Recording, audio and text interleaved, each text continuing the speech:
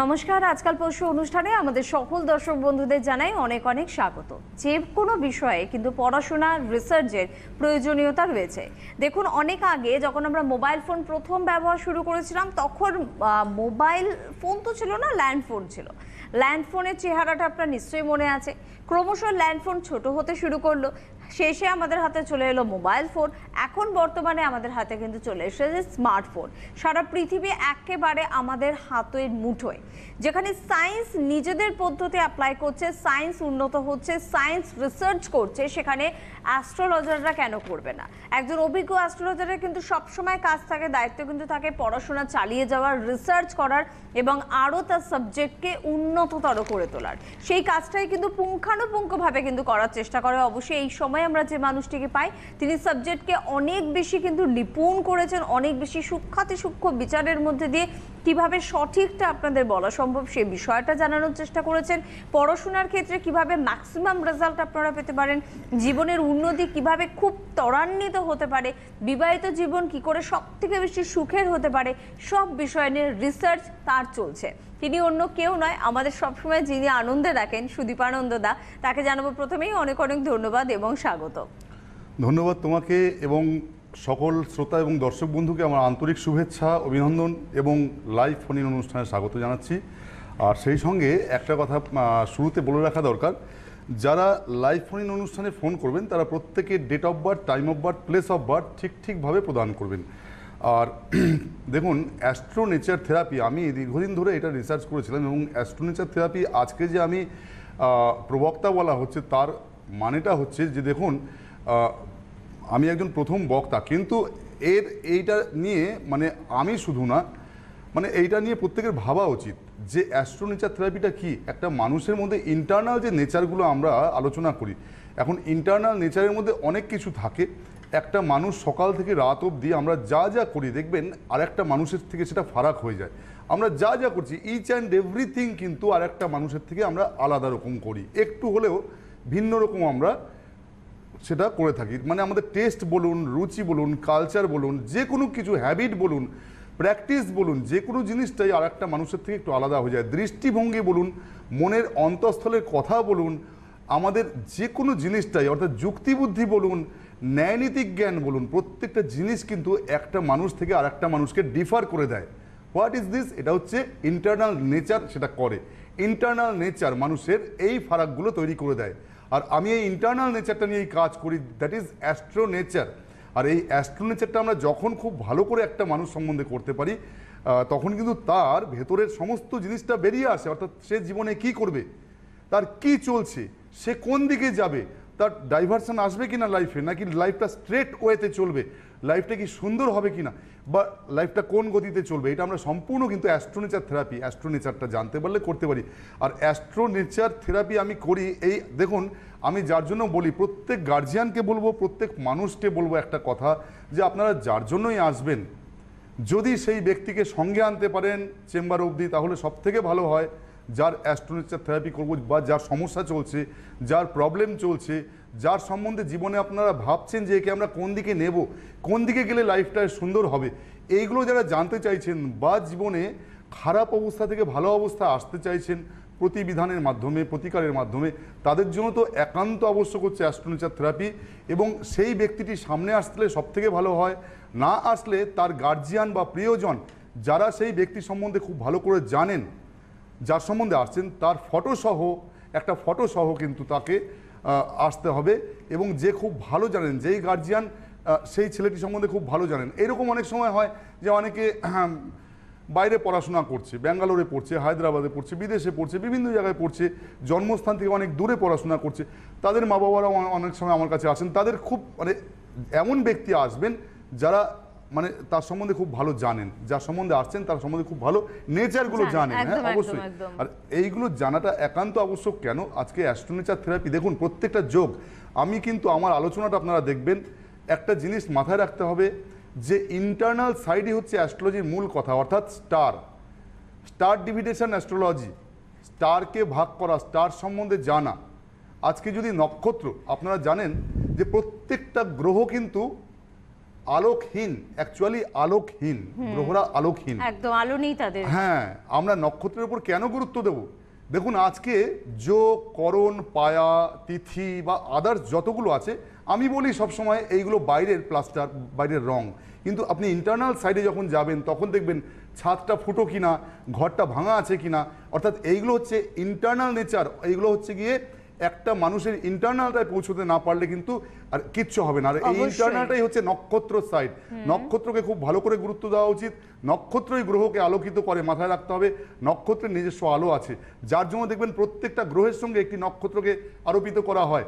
অশ্বিনী থেকে রেবতী, এই যে 27টা নক্ষত্র আছে, অশ্বিনী, ভরণী, কৃত্তিকা, রোহিণী, মৃগশিরা, আদ্রা, পুনর্বসু, পুষ্যা, অশ্লেষা, মঘা, পূর্ব ফাল্গুনী, উত্তর ফাল্গুনী, হস্তা, চিত্রা, স্বাতি, বিশাখা, অনুরাধা, জ্যেষ্ঠা, মূলা, পূর্বাষাঢ়া, উত্তরাষাঢ়া, শ্রবণা, ধনিষ্ঠা, শতভিষা, পূর্ব ভাদ্রপদ, উত্তর ভাদ্রপদ, রেবতী, এই যে 27টা নক্ষত্র, এই 27টা নক্ষত্র ছাড়াও কিন্তু অনেকগুলো নক্ষত্র আছে যেগুলো সম্বন্ধে আমাদের আলোকপাত করা উচিত এবং এই 27টা নক্ষত্রের উপর গুরুত্ব দেওয়া উচিত। কেন?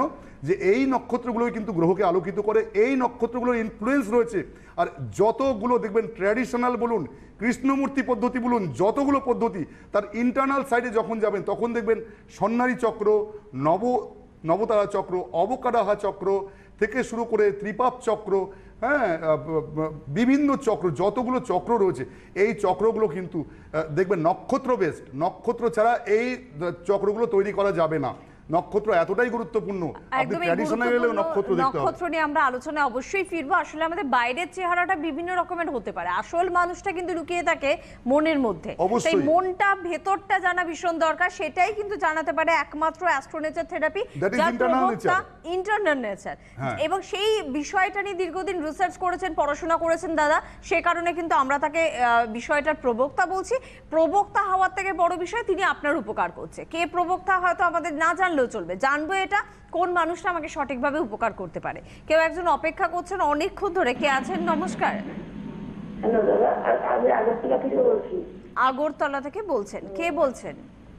আগরতলা থেকে রমা চক্রবর্তী। কার সম্বন্ধে জানবেন? আমার মেয়ের সম্পর্কে। অনুষ্ঠান দেখেন তো দাদার? হ্যাঁ হ্যাঁ, দেখি। কেমন লাগে অনুষ্ঠান? ভালো লাগে। ভালো লাগে। আচ্ছা, মেয়ের সম্বন্ধে জানবেন, মেয়ের নামটা বলে ডেট অফ বার্থটা বলুন। মেয়ের নাম Antara Chakraborty. Date of birth 1990। তারিখ আগে বলতে হয়। তারিখটা, মাসটা? 14 সেপ্টেম্বর। 14 সেপ্টেম্বর 1990। 1990, তাই তো? হ্যাঁ 1990। সময়টা বলবেন? 12টা রাত্রি। 12টা 12 কখন এটা? রাত্রি, রাত 12টা 12। আচ্ছা, তাহলে কি 13 তারিখ, শুনুন, 13 তারিখ রাত 12টা ক্রস করে জন্মেছে তো? না 15 তারিখ হবে এটা। ওটা 15, তাহলে এটা 14 তারিখ, না 14 তারিখ। তাহলে 13 তারিখ ক্রস করে 14। দাদা তো ঠিকই বললেন। 14 13 তারিখ ক্রস করে 14। জন্মস্থানটা বলুন। আগরতলা। জন্মস্থানটা কোথায়? আগরতলা। আগরতলা। বেশ, মন দিয়ে শুনুন এবারে, মন দিয়ে। আচ্ছা দেখুন, এই তথ্যগুলো জানাচ্ছে ফ্রাইডেতে জন্ম, শুক্রবার, তাই তো? শুক্রবার জন্ম। এবার আমি চারটার ইন্টারনাল সাইডে ঢুকছি। মিথুন হচ্ছে লগ্ন, মিথুন হচ্ছে রাশি, মিথুন লগ্ন, মিথুন রাশি, পুনর্বসু নক্ষত্র এবং দেবগণ। কি বললাম? মিথুন লগ্ন, মিথুন রাশি, পুনর্বসু নক্ষত্র, দেবগণ, এবং এটা হচ্ছে গিয়ে বৃহস্পতির মহাদশায় জন্মেছে এই চার্ট। এবং বুধটা হচ্ছে জন্মকালীন রেট্রোগ্রেড এবং শনি গ্রহটা জন্মকালীন রেট্রোগ্রেড রয়েছে চার্টের মধ্যে। আমি চার্টের মূল ভাবটা বললাম। এবার আমি ইন্টারনাল সাইডটা দেখুন ঢুকছি। এখানে দেখা যাচ্ছে যে লগ্নচন্দ্র, এটাকে লগনচাঁদা চার্ট বলা হয়।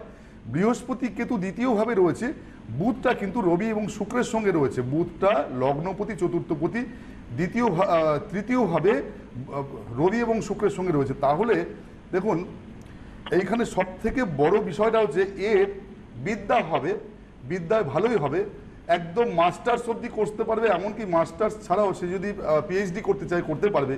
কিন্তু একটা বিষয় হচ্ছে যে তার জীবনে সব থেকে বড় সমস্যা হবে বিবাহের দিকে।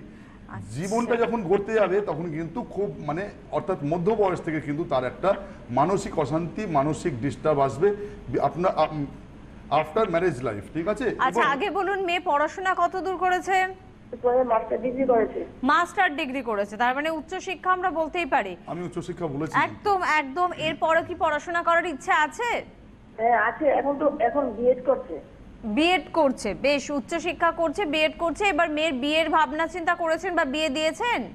না না, বিয়ে এখনো হয়নি। ওই এটার জন্য আর চাকরি বাকরির জন্য। দেখুন আমি বলে দিই, ওর সপ্তম ভাবে শনি রয়েছে এবং সেই শনি কিন্তু দ্বিতীয় পতি চন্দ্র অর্থাৎ সম্বন্ধকারক গ্রহ চন্দ্রকে দর্শন করছে এবং সপ্তম ভাবাধিপতি সে কিন্তু রাহুদৃষ্ট হয়ে গুরুচণ্ডালী দোষ তৈরি করেছে বৃহস্পতি।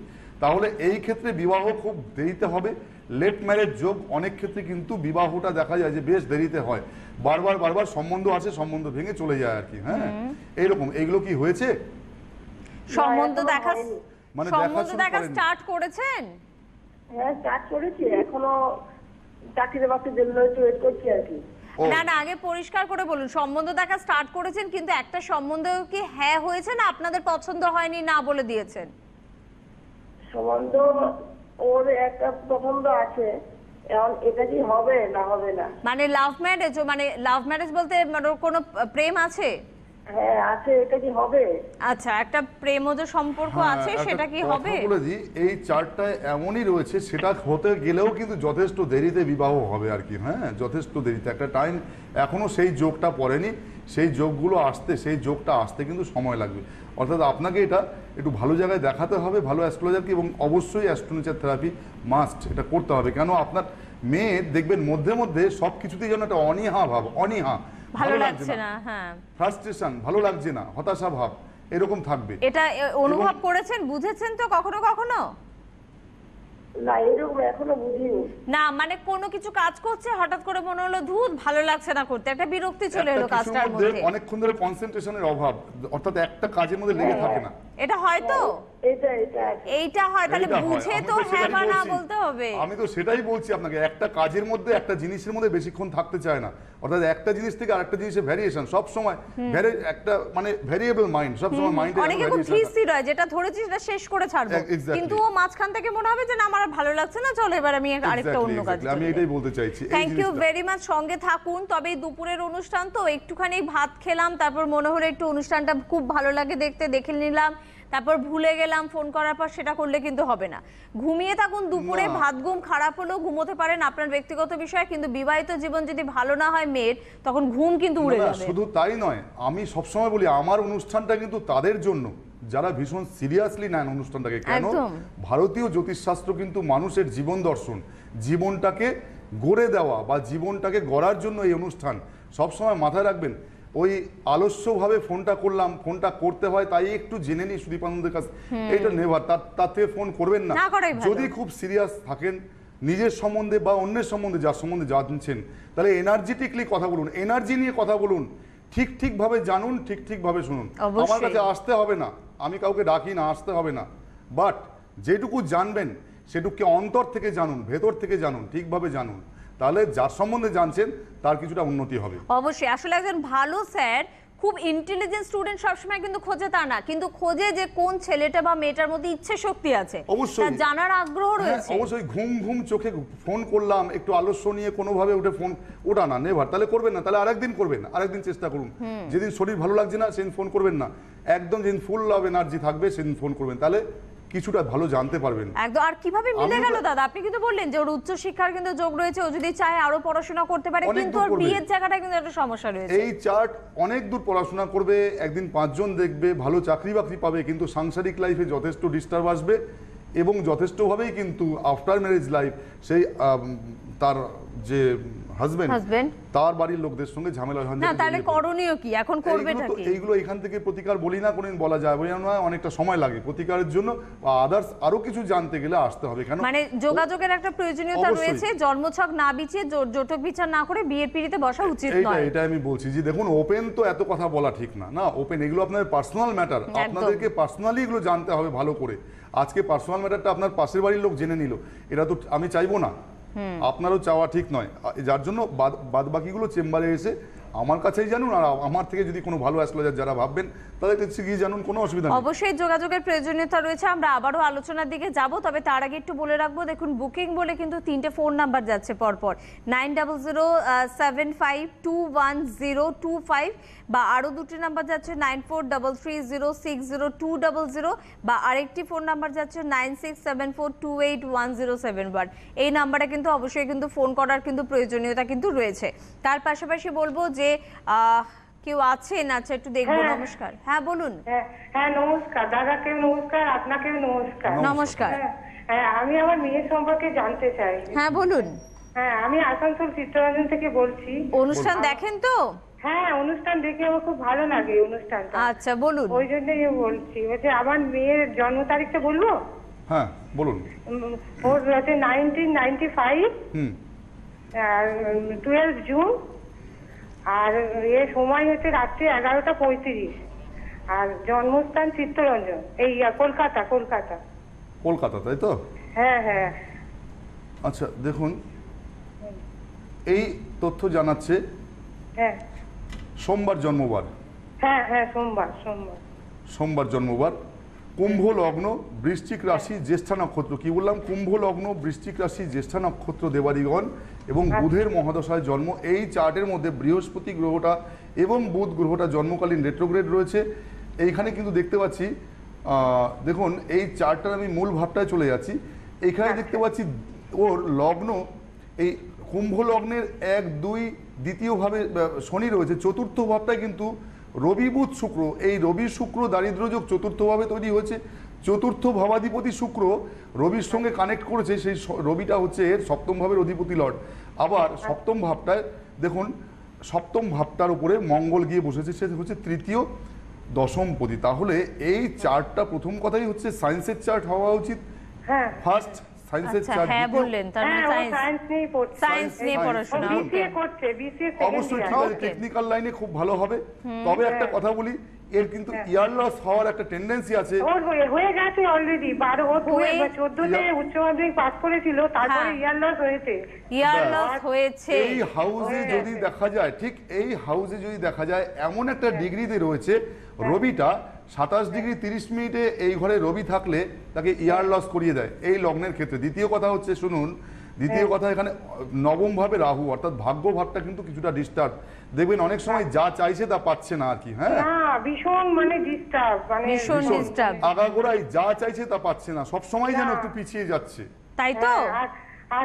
আর ওর ইয়ার লস হয়ে গেছে এই বছর, সেকেন্ড ইয়ার বিসিএস। আমি ইয়ার লস বলেছি, ইয়ার লস হওয়ার কথা বলেছি। সব মিলেছে। একটা কথা বলি, আজকের এই দিনটা দিন নয়, এর একদিন খুব ভালো দিন আসবে। আমি আপনাকে বললাম, এর দশম ভাবে জীবযোগ ঘটেছে, ভীষণ ভালো রাজযোগকারী একটা যোগ, রাজযোগ একটা ঘটেছে দশম ভাবে, এবং সেটা হচ্ছে জলের ঘর। জলের হাউসে যখন চন্দ্র বৃহস্পতি থাকে তখন জানবেন খুব শুভ ফলদাতা হয়। কিন্তু একটা কথা বলি, এই দ্বিতীয়ভাবে শনি লগ্নপতি যাওয়ার জন্য দেখবেন অনেক সময় বেফাস কথাবার্তা বলার পরে নিজেই চিন্তা ভাবনা করবে আমি কেন এই কথাটা বললাম। এটাও হয়,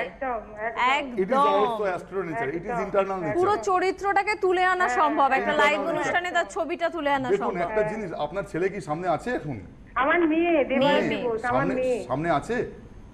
হ্যাঁ আছে। ওর বাঁ হাতটা আপনি একটু ফলো করুন প্লিজ, বাঁ হাতটা একটু ফলো করুন। দেখুন আমি আপনাকে একটা জায়গায় ঠিক, হ্যাঁ একটা জায়গায় ঠিক মার্ক করবো আমি, ওই জায়গাটা আপনি দেখুন, আমি দেখাচ্ছি ওই জায়গাটা, আপনি দেখুন একটু। হ্যাঁ দেখুন একটু, এই যে দেখবেন এই যে অনামিকাটা আছে না, অনামিকা অর্থাৎ কনিষ্ঠার পাশের যে আঙুলটা আছে, যেটা আমরা বলি, হ্যাঁ রিং ফিঙ্গার, এটা ঠিক নিচের অংশটা লক্ষ্য করুন, এইভাবে একটা কাটা দাগ ক্রস করে চলে গেছে হালকা। আছে তো? এবং আমি প্রত্যেকটা মার্কিং বলে দিতে পারি আপনার এই চার্টটা দেখে, আমি আপনার মেয়ের হাতে প্রত্যেকটা কোথায় কি আছে বলে দিতে পারবো।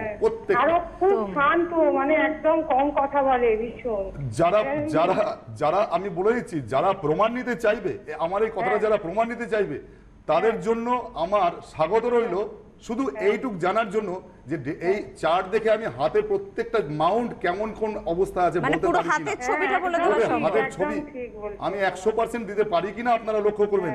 প্রচুর পড়াশোনা করতে হয়েছে আর দাদা এই দাদা জন্য। ও চাকরি বাকরি হবে কিনা এটা একটু আমি তো বললাম আজকের দিনটা দিন নয়, অনেক উঁচুতে উঠবে, কোনো চিন্তাই করবেন না। খুব ইচ্ছা, পড়াশোনার প্রচন্ড ইচ্ছা, আমি জানেন তো? ওকে বলে রাখছি, ওর চার্ট অনুযায়ী ঠিক 2খানা রেমেডি লাগবে, জাস্ট 2খানা, বেশি বেশি দামও নয়, খুব অল্প মূল্যে দুটো রেমেডি, এবং আপনি সেটা কবে ভীষণ। আসবেন এই আসানসোলে? আসানসোলে আমার ডেটটা দিদি একটু জেনে নিন। আসানসোলে আপনি 12 তারিখে পেয়ে যাচ্ছেন, 12ই জুলাই পেয়ে যাচ্ছেন। আছে এই পাশটা একটা, এই যে ফোন নাম্বারগুলো আছে, হ্যাঁ ফোন নাম্বার, ফোন নাম্বারে ফোন করে নেবেন, আমি জানিয়ে দেবো। আমি যোগাযোগ করবো তাহলে। একদম একদম, থ্যাংক ইউ ভেরি মাচ। সঙ্গে থাকুন, খুব ভালো লাগলো কথা বলে। জীবনের উন্নতি সন্তানের হোক, সেটা কোন অভিভাবক চায় না, তবে শুধুমাত্র চাইলে তো হবে না, সেটা তার জন্য কি কি করতে হবে সেটার দিকেও নজর রাখতে হবে। দেখো সুস্মিতা, একটা কথা বলি, এই ডেট অফ বার্থ যদি ঠিক থাকে তাহলে ডেট অফ বার্থ ধরে অ্যাস্ট্রো নেচার, তার নেচারটা, ইন্টারনাল নেচারগুলো এবং এই হাতের সঙ্গে এই চার্টকে পুরোপুরি মিলিয়ে দেওয়া যায়। কেন, আমাদের এই মাউন্ট যা বলে, যদি ঠিকঠাক পড়াশোনা থাকে, ঠিক গুরুদের কাছে গাইডলাইনটা ঠিক মানে পাওয়া হয়ে থাকে তাহলে কিন্তু এই হাত এবং চার্ট এক কথা বলবে, তার নেচারও এক কথা বলবে, সেম হবে। হ্যাঁ, এইগুলো নিয়ে ভীষণ ভাজ স্টাডি করতে হয়, প্রচন্ড স্টাডি, প্রচন্ড চিন্তা ভাবনা, এবং ওই 5টা ব্যবসা করবো তাহলে আর অ্যাস্ট্রোলজিটা হবে না। একদম, অ্যাস্ট্রোলজি করলে পিওরলি করতে হবে। হ্যাঁ সত্যি, আমি অ্যাস্ট্রোলজি তো একটা প্রফেশন, আজকে এই প্রফেশনকে বাঁচাতে গেলে আমি 10 দিকে চিন্তা ভাবনা করব, তাহলে কিন্তু অ্যাস্ট্রোলজিটা ফাঁকিবাজি হয়ে যাবে, তাতে সময় কম পড়ে যায় আপনার, আরো পড়াশোনা। আমার লাইফে আমার কাছে হাজার হাজার ব্যবসা, বিজনেস আমার কাছে এসছে করানোর জন্য, আপনি এটা করবেন, ওটা করবেন, সেটা করবেন, হাজারবার এসছে আমার কাছে, কিন্তু আমি কোনো দিকে চোখ দিইনি। আমি শুধু অ্যাস্ট্রোলজির মধ্যে ধ্যান দিয়ে আছি লাস্ট 28 বছর 29 বছর ধরে পড়াশোনা নিয়ে, আর 22 বছর ধরে প্র্যাকটিস করে যাচ্ছি। আমি কিন্তু অন্য কোনো বিজনেস, কোনো কিছুর মধ্যে চোখ কান দিইনি, শুধু অ্যাস্ট্রোলজির মধ্যে অ্যাবজর্বড হয়ে আছি। আমি শুধু I am totally absorbed in astrology. অবশ্যই আমরা এবার একটু জানিয়ে রাখবো যে কবে কোথায় আপনারা পেয়ে যাচ্ছেন দাদাকে। অবশ্যই কিন্তু যোগাযোগের প্রয়োজনীয়তা রয়েছে। দেখুন টিভি স্ক্রিনে কিন্তু ফোন নাম্বার যাচ্ছে, সেই ফোন নাম্বারে কিন্তু আপনাদের একটু ফোন করে নিতে হবে। তার পাশাপাশি আগামীকাল 27 তারিখে গুয়াহাটি আসামের বন্ধুরা কিন্তু পাচ্ছেন, তাই যোগাযোগের প্রয়োজনীয়তা রয়েছে। এই যে ফোন নাম্বার 3টে যাচ্ছে, এই নাম্বারগুলোতে কিন্তু আপনাদের ফোন করতে হবে। আসামের বন্ধুরা আগামীকালই পেয়ে যাচ্ছেন।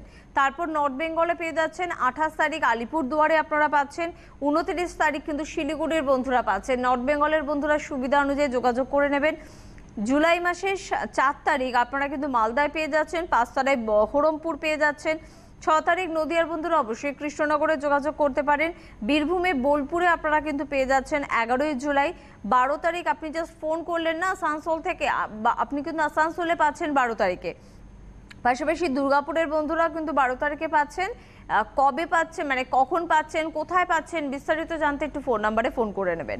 বর্ধমানে 13 তারিখে পাচ্ছেন, 14 তারিখে চন্দননগরে পাচ্ছেন, 17 তারিখে টাটা জামশেদপুরে পেয়ে যাচ্ছেন, 19 তারিখে হলদিয়ায় পাচ্ছেন, পাশাপাশি কিন্তু আপনারা কাঁথিতেও পেয়ে যাচ্ছেন, 20 তারিখে মিদনাপুরে পাচ্ছেন, 27 তারিখে হাওড়ায় পাচ্ছেন, আরও অনেকগুলো জায়গায় পাচ্ছেন। দূরের বন্ধুরা, আন্দামানের বন্ধুরা পাচ্ছেন। কবে, কোথায়, কিভাবে যোগাযোগ করব বিস্তারিত জানতে হলে যে ফোন নাম্বারগুলো যাচ্ছে, সেই ফোন নাম্বারে কিন্তু ফোন করার কিন্তু প্রয়োজনীয়তা রয়েছে। আর আমরা যে বিষয়ে ছিলাম আলোচনায়, সেই বিষয়ে আবার একটু যাব। হ্যাঁ, দেখুন, আমি এর আগেও বলেছি ইন্টারনাল নেচার। আজকে একটা যোগ বলবো, এই যোগটা ভীষণ ইম্পর্টেন্ট একটা যোগ, তবে শুভ যোগের মধ্যে পড়ে। সেটাকে বলা হয় নিজ ভঙ্গ রাজযোগ। যে কোনো গ্রহের নিচস্থ বা ডেবিলিটেটেড কন্ডিশন, যে কোনো প্ল্যানেটের নিচস্থ বা ডেবিলিটেটেড কন্ডিশন কিন্তু একটা জাতকের পক্ষে শুভকর হয় না। বিশেষ করে যদি কোনো বেনিফিশিয়াল প্ল্যানেটের নিচস্থ কন্ডিশন ঘটে, তাহলে সেটা কিন্তু জাতককে শুভ ফল দান করে না।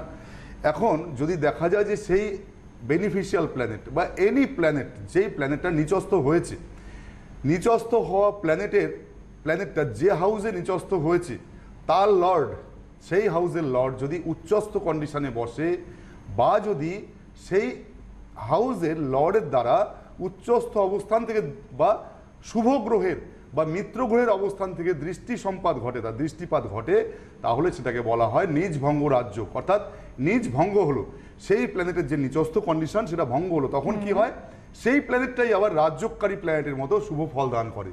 হ্যাঁ, যেই প্ল্যানেট, সাপোজ বলছি, শনি গ্রহ মেষ রাশিতে নিচস্থ হয়, শনি গ্রহটা তুলা রাশিতে উচ্চস্থ হয়, মেষ রাশিতে নিচস্থ হয়। এখন যদি দেখা যায় যে মেষ রাশির অধিপতি লর্ড মঙ্গল যদি দেখা যায় মেষ রাশিতে বসে আছে অথবা যদি মকর রাশিতে বসে থাকে, তাহলে কিন্তু এটাকে বলা হচ্ছে নিজভঙ্গ রাজযোগ, অর্থাৎ ভীষণ ভালো যোগে, খারাপ যোগটাই ভীষণ ভালো যোগে পরিণত হবে। এই নিয়ে বিস্তারিত আমাদের জানতে হবে, নিজের সম্বন্ধে জানতে হলে চেম্বারে যোগাযোগের প্রয়োজনীয়তা রয়েছে। জাতক খুব ভালো ফল লাভ করে জীবনে, তার অ্যাস্ট্রো নেচার গুলো খুব ভালো দিকে যায়। একদম, অনেক অনেক ধন্যবাদ আপনাকে দাদা। ধন্যবাদ অবশ্যই আমাদের বন্ধুদের। দেখা হচ্ছে দাদার সাথে আপনাদের পরবর্তী লাইভ ফিডিং অনুষ্ঠানে। ভালো থাকবেন, নমস্কার।